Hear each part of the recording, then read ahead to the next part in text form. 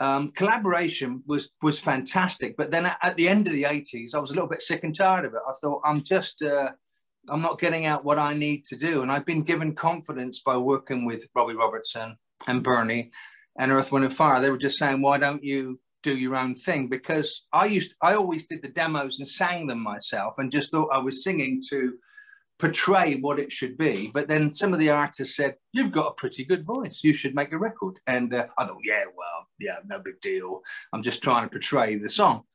And then eventually my manager, Diane Pontra, who'd been with me for a long time, she said, it's about time you made your own record.